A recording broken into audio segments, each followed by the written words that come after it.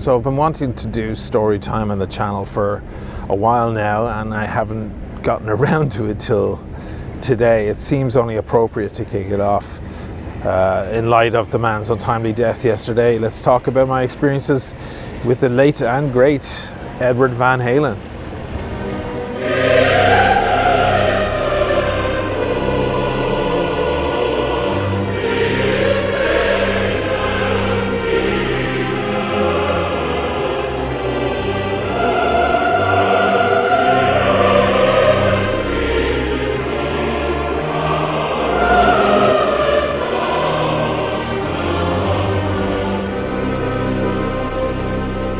Welcome back to the Timeless Watch channel, guys. As always, before I get into anything, what am I wearing? I am wearing the rose gold Yachtmaster on the Oyster Flex bracelet. This is an absolutely stunning piece. I'm going to do a review on it in the next couple of weeks as a kind of a bookend to the first year of the channel. The very first video I put out almost a year ago now or almost exactly a year ago now, was the rhodium dial Yachtmaster 40, one of my favorite watches ever. And the very first video I put on the channel, actually I put out like 7 videos on the same day. I don't know what I was thinking, but that was the first one to be uploaded. So it felt fitting to do another Yachtmaster for the first birthday, the first year birthday of the channel. So as kind of bookends, you know. So I feel like I should talk about Eddie. Eddie just passed away yesterday. Eddie Van Halen, one of the most iconic characters in rock music, probably in the top 5 rock guitarists in history. We went on tour with them. I was on tour with them for, I don't know, 5 or 6, 7 shows. I can't quite recall how many. We were doing a lot of touring back then between the years of like 2003 to 2007. I think that was kind of our kind of peak moment for gigging and so on. That's when the band was kind of most popular. The band's name, by the way, is mrnorth. You can Google it. There's tons of stuff all over the place. So we were picked up by William Morris Agency back in 2003, I believe, if I remember correctly, by a very significant character in the music industry by the name of Barbara Skydell. She was kind of a legend in the industry. Brought bands like Led Zeppelin and The Who and so on over to America, and U2. And she fell in love with our band and decided we were going to be her next U2 or whatever, and immediately started putting us out with enormous acts, getting us in front of 15,000–20,000 people, kind of stuff. It was a big jump for us. We weren't very used to that. We were normally playing, before that we were just playing bars and little clubs and venues and so on. And next thing we were on these enormous stages. But the Van Halen one came along it was 2005. When we were notified that we were going to go out with them for a few shows, it was really weird for me because, you know, I kind of grew up listening to Van Halen. I'm not going to say I was the biggest Van Halen fan. I knew all their stuff, but I wasn't like a diehard fan or anything. But it was still a kind of legendary metal rock band, and also that guitarist Eddie, just like no other guitarist that existed. He was a phenomenal, kind of almost supersonic kind of person. Now, we'd opened for a lot of different acts during those years. We opened for The Who, believe it or not, a couple of times. We did a tour with Bryan Adams. We did a tour with Journey, various other bands. So we were getting used to kind of how it works and you go out on tour with big bands like that. But the one with Van Halen, the little stint there, whatever it was, 5, 6, 7 shows, something like that, was very, it had a few things about it that were very different, and one of them involves Eddie himself. For one, it was kind of at a different scale. It was on a different scale. Like, we'd been out with other large bands, but this had a whole other scale. This was like it was like an empire. It felt like the crew was just never ending. It was an enormous crew. So many trucks, you know, huge 40, 60-foot trucks parked out back with all their equipment and so on, and a very elaborate stage setup. As well as that, backstage felt like a carnival. It was really odd. Normally backstage is somewhat of a kind of a private and professional environment. It's just equipment and people walking around, taking care of stuff and so on. Whereas backstage with Van Halen almost felt like a bit of a show itself. All their equipment had, you know, was all very colorful, and everything was kind of set up to look really fantastical. And we found out very quickly why. There's a thing that some bands do called, or most bands do, a meet and greet, which is when you meet your audience, or at least you meet your biggest fans. Like in every town, there's a die-hard fan club for whatever band. You know, a lot of different bands do it in different ways. Some bands come out and they, you know, they meet them, they shake their hands, they take photos and so on. And other bands have different ways of doing it. What they would do with Van Halen is they had all the diehards would come along and would be greeted by this kind of tour guide who would bring them around and show them all the equipment and everything. And they would even get to see some of Van Halen's sound check. They actually sit there in the seats by themselves and have a kind of almost like a private show of their own, while Van Halen, you know, got in and just jammed for 20 minutes. It was part of the meet and greet. I'm not sure they ever met the band themselves.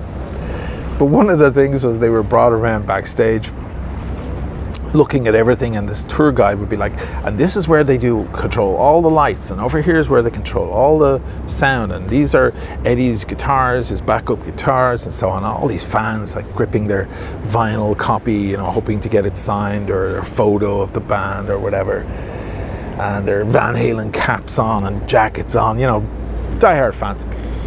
But we were in our green room, in our dressing room, and every night the door would just flip open, and it would be the tour guide going, and this is the support band for the evening, Mr. North. A couple of the times I didn't even have my pants on. I'm like, what the hell are you doing? Get out of here. This is like a private dressing room. They just open it, all these people staring in, like looking, you know, curious eyes just staring in to check out who you were. And so it was kind of weird. It felt like a circus backstage, very odd. But one thing that really made me like Eddie, when you do these tours, it takes a while for the main band to even know who you are or pay any attention to you. You know, a lot of these big acts, they have no idea even if there was an opening act on. They arrive at the venue 5 minutes before they're supposed to go on stage. They don't care. And even if they are there, quite often they ignore you anyway. It could take some time. For example, with Bryan Adams, you know, we'd open up and then go off, and then he'd come on and do his big show, and the crew got to know us, and they really liked us. They really enjoyed our stuff. And I think the crew went to Bryan after 5 or 6 shows or something and said, look, you should really say hello to these guys in this opening band. They're really good. And you know, eventually those main acts would come in to the green room and come meet you and say, hey, I hear you guys are great, and you've been opening for my show for the past while, and so on. And that's usually what would happen. Then sometimes the bands they'd have a private place at the back of the venue, and they'd actually watch your act and then come and see you. But it wasn't always guaranteed that you would even meet the band that you were opening for. It just wasn't. It did happen in most cases for us, but it wasn't a guarantee. Well, Van Halen were a totally different thing. We got there the first night. It was San Antonio, Texas. It was the first show we did with them. I'll never forget it because I actually wound up in the hospital after. I was in a car accident a few days before, and I was feeling kind of weird for a few days. And the paramedics, Van Halen's paramedics, took a look at me and they said, maybe you should go to do the show. You do the show must go on, but then go straight to hospital and have yourself checked up. So I wound up in the San Antonio hospital there in the ER. So I'll never forget where it was. But We sound checked and went into the green room to freshen up, you know, change, shower and change, whatever, have a beer, loosen up before the show. And the door flies open. This is the first night. We haven't even played a show with them yet. The door flies open and it's Eddie. Eddie Van Halen just jumps into our green room and goes like this and sticks his tongue out. He has a big black tongue because he had cancer of the mouth. That guy had a lot of his tongue and mouth removed years ago. He's a chain smoker. He just leaps in. We're like, we thought we weren't even sure we'd even meet these guys during the whole process, and in he comes like this, unannounced. We're like, whoa, it's Eddie fucking Van Halen. And he sat there, we all had drinks and laughs, and super down to earth, even kind of self-deprecating a little. He's like, oh, I just, you know what I do in the guitar? I just fuck off in the guitar. He's like, I just fuck around. I don't even know what I'm gonna play. I just play my solo. I just mess around, you know. He was like a big kid. It was really cool and down to earth and friendly and fun and welcoming. One cool thing was we went out on stage, you know, when we were sound checking, and I was like, well, where are the wedges? You know, these little speakers, they're wedge shaped speakers like this that you use to monitor your own instrument and hear your, you know, your other players in the band. So I'm looking around for the wedges, and there's no in-ears. Like a lot of bands use the in-ear monitors, a little thing in your ear so you can hear your own instrument. You're not hearing the front of house. Like the front of house is those enormous speakers that are left and right of the stage that point at the audience, and they're huge and they're really loud, and they've got to project the whole show to the audience. We don't use those on stage. We don't hear it. When you're on the stage, you don't hear those really, unless it reflects off the back of the venue and slaps back at you like a second later, which is a mess. We don't use those for reference. We have our own stuff, and a lot of stages are quite quiet on the stage. They're not, you know, because you want to just hear everything nice and stay in time. You don't need to hear the big show that everyone else is hearing. So I couldn't find, there was no in-ears, there was no wedges. Like, where are we going to hear how am I going to hear my brother on guitar who's 60 feet over there? I'm not going to hear his amp from here. So we start playing. I thought like blood was going to come out of my ears. The volume was enormous. And I looked up and I realized that the front of house speakers, those enormous rows and rows of speakers that are hanging down either side of the stage, had another set identical behind them, turned around and faced towards back at the stage. An entire front of house rig was pointed back at the stage with the same volume. So I was like, we're hearing the front of house in our face. I was like touching my bass going boom, and it was like my head was exploding. It was the loudest moment of my life. I've had loud moments. I've, you know, played next to the loudest drummer in the history of drummers for years. I definitely have damaged hearing, and I played a lot of loud shows and a loud player myself. But that was a whole other level of loud. That was like a 747 jet landing, you know. But it was a stark reminder, these guys are real rock and rollers. These guys are they're not concerned with in-ears and comforts. They're just swigging whiskey on the stage and smoking cigarettes and rocking out. It was a real reminder that these guys are like the real deal.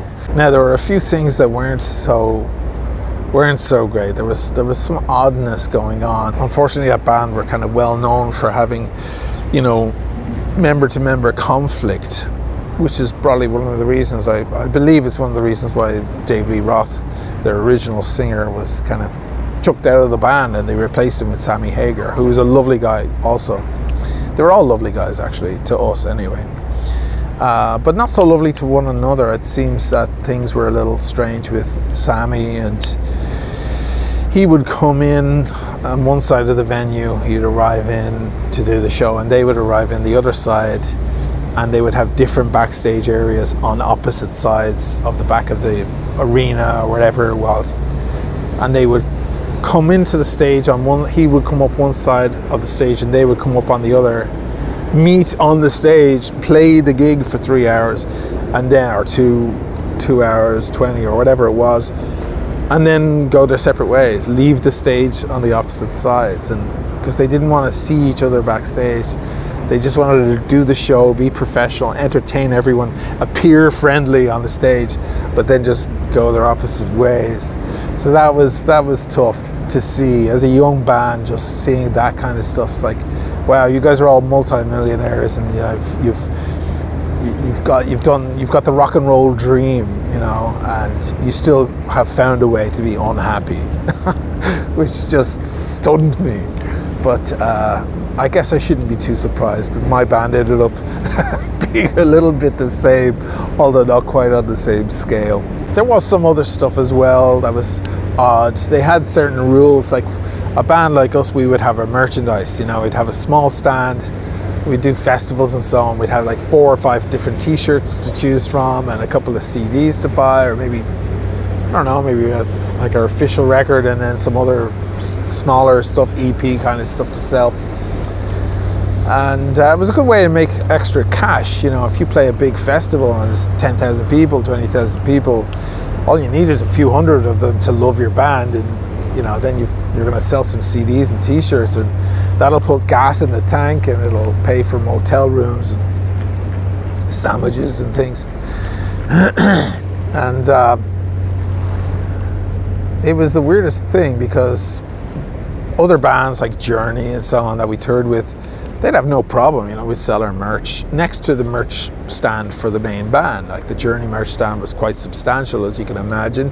T-shirts, jackets, you know, mugs, pens, whatever.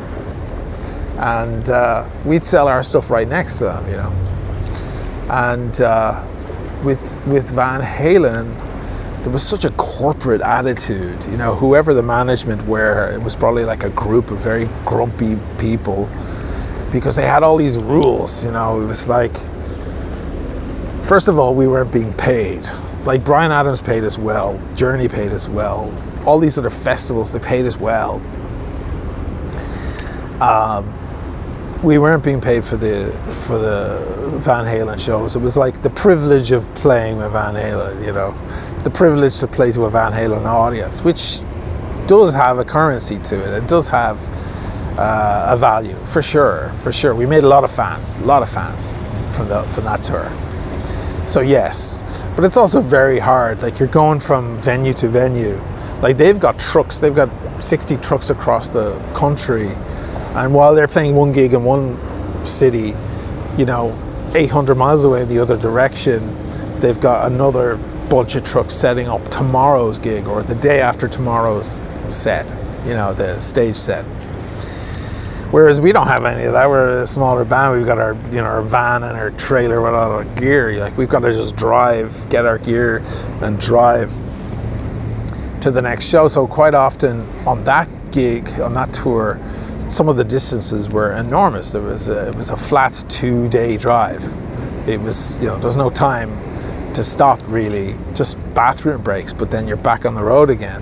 Otherwise, you're not going to make it in time. So quite often we'd want to party with the guys after. But you know, Michael Anthony, he loves his Jack Daniels. He has a Jack Daniels bass. It's a bit cheesy, but he's a fun guy, nice guy. And he's like, come on, let's go, get drunk on whiskey. We're like, oh, we've got to go. If we don't leave now, we won't see you in time at, you know, Flagstaff, you know, New Mexico in 2 days. We have to leave now in order to get there just in time for the show in 2 days. So it was pretty crazy, and they were taking, their management, not them, they were taking a cut of our merchandise, which I just thought, I still can't get over it today. Like, we had a bunch of merch. If we were lucky, we'd make $600 or $800 on a good night, you know, and they would take a cut. I can't remember, I think it was 20% or something. Van Halen, or at least the corporation that is, the empire that is Van Halen, needed to take a little cut of our merch, and they wouldn't let us sell all our stuff. They would only let us sell 2 of our t-shirts. We had to pick our favorite 2 and 1 of our CDs. Whereas their merch stand was outrageous. It must have been 80 feet long. It was like more t-shirts than you've ever seen in your life, different types. Jackets, like expensive, beautiful leather jackets, beautiful stuff. All high quality, all very expensive. They started picking up our merch and putting it in with theirs in the trucks because we didn't have time. We'd let the merch sell. We'd have to get on the road. And what would happen is we'd see them in the next town, and they'd say, "Hey, here's the money you made from the previous gig, minus their 20% that they had to take." And one of the times, I'll never forget it, because our road guy said, "I can't believe it." He said, we arrived, and the merch guy is like, "Hey, you guys did well at the last show. You guys made like $700 or something. So there's your money minus the 20%. And our guy is like, "Yeah, cool, thanks. How did you guys do?" And the guy says, "Oh, I think we did $210,000 in merch in one night." And they had to take our 20% of our merch. Woo. But it wasn't the band, it wasn't Eddie, it wasn't the guys. It was just their management. Like on one of the last nights, the last night we played with them, we're backstage while they're all doing their solo. All their solos are like 20 minutes long. I think Michael was doing his big bass solo. And the rest of the band just leave the stage and wait backstage, have a beer, have a smoke and a chat while they're waiting for the guy to finish his solo. And we're backstage, and Eddie, it's me and my singer, and Eddie and Alex. And they're like, "You guys are great, we love you guys, you're a great band. You guys have to finish the tour with us. There's another band gigging with us, we don't like them very much. We want you guys to finish the tour. Let's organize that." And we said, "Look, definitely, we'd love to do it, but you gotta pay us something, because we're running on empty here, like chasing you guys around the country. We don't even want much money. We just need enough for, motels and sandwiches and, gas in the tank. We're not even looking for a profit or anything, just to keep us running while we're doing it." And Eddie looked at me and goes, "We're not paying you? What? You guys aren't getting paid for this?" I'm like, "No." He didn't even know. Of course he wouldn't, now that I think of it, but in my innocence back then, I was like, how does he not know how their band works with these things? And he turned to Alex. He's like, "Did you hear these guys ain't getting paid?" And Alex, "You guys don't get paid for this stuff?" "Oh, shit, okay." And they said, "You know what? We're going to take care of it." Eddie, the man himself, said, "We'll take care of it. You guys are finishing the tour with us. We're going to get you guys paid for the gigs. Don't worry about it." We immediately got on the phone to our management in New York, and we're like, "Hey, they said that they want us to finish the tour, and they're going to cover our, our costs for it and so on." And our management in New York were like, "That doesn't sound right. Let's confirm that before you get excited." And we're like, "Well, come on, it's Eddie, it's Alex. Like, who has more power in this empire than them?" Well, it turns out somebody does, or at least somebody is signing the checks. And the next day, we got the call from management going, yeah, they said no. Not the band, management, whoever's behind that machine signing the checks. They're just like, no, we're not doing that. So I appreciated Eddie's gesture, but he would have to probably kick down some doors on our behalf, which is too much to ask.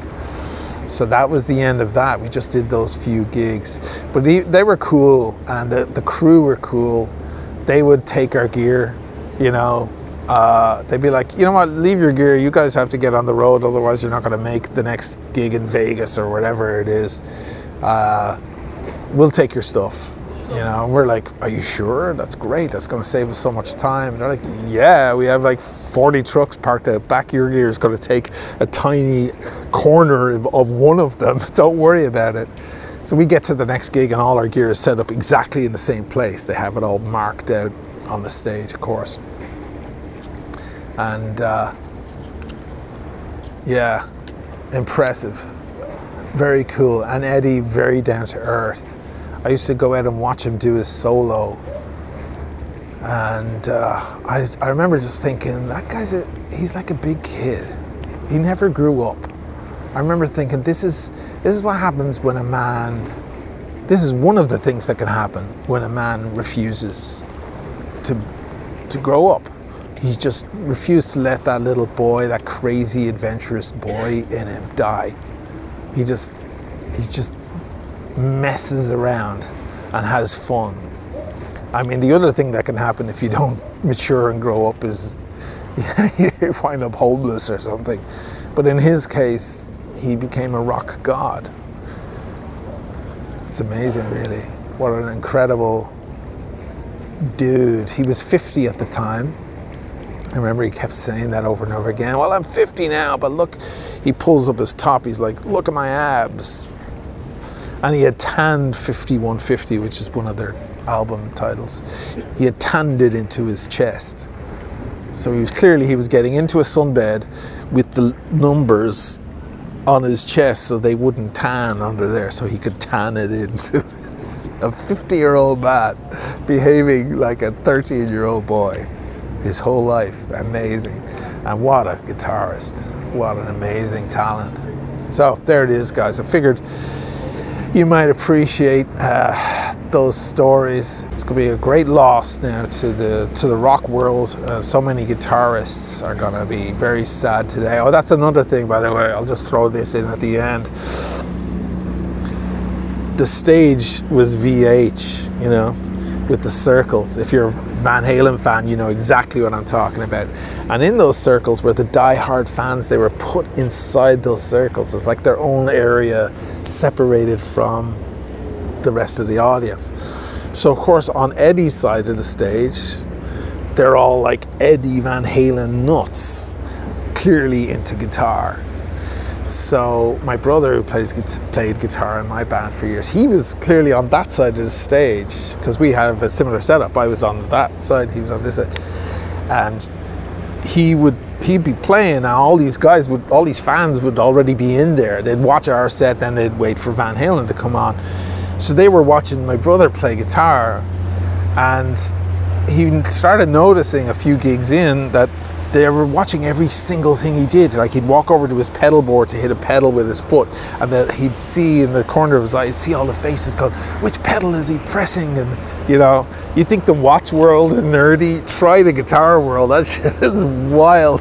They're all like, what strings is he using? What gauge? You know, what's his tuning? You know, like, they get super nerdy on that stuff. It's just like this stuff, guys. So he found himself, after a couple of shows, we started hearing him, you know, Emmett putting in some extra licks and stuff, because he was like trying to give the guys something to watch. You know, they're waiting for like, so we're playing our songs that don't have any of that kind of guitar work in them, and we're starting hearing him, we're like looking over, going, what's he doing over there? He's like doing extra stuff just to spoon feed these guitar freaks something to watch. That was a funny part. Anyway, I'm rambling now. I hope you guys enjoyed story time. I'll do this every once in a while. Sometimes it'll include watches. I have some cool watch stories from the streets of New York and some other stuff to divulge. Oh, this is going to be an interesting adventure. A lot of this stuff I've never spoken about before to anyone, and now I'm going to make it all public. Oh boy. Hope it doesn't get me in trouble. Anyway, I hope you enjoyed that story time. Rest in peace, Eddie, you legend. And I will see you guys in the next one. I'm going to do a review of this Yachty. So that's going to be beautiful. I'll give you guys a shot of a watch at the very end. Why not? Because I didn't really talk about watches the whole time. And I've got some cool other reviews coming up too, so look out for those. Thanks again for watching the Timeless Watch channel. I'll see you in the next one.